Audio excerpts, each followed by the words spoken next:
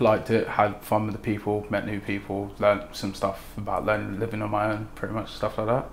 I've learned a lot from VIY. I've learned how to measure properly things, learned how to paint and decorate properly, how to set up a workspace. Carpentry wise, I learned how to cut properly, get plinths in, putting up breakfast bars with metal plates, drilling in holes specific, and like using the impact drill to drill holes in the walls. Really good things. Like, well, I figured out like I could do this as a career, working like on construction sites and things like that. And it also does make our kitchens look a bit better than what they used to look like. But I'm happy that I did it mostly. So I look at when I look back at the kitchens, I'll be like, I did that, very much.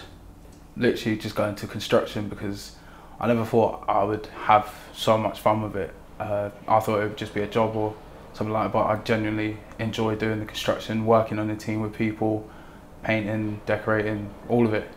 Just find it really fun and quite good, and I really can see myself doing this as a future career.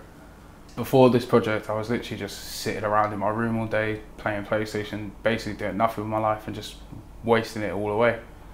And then I got here doing the VIY things, and I found that I can do more stuff than what I thought I could do regularly with anything, like all my disabilities and my mental health included. A lot of things I could do for greatness.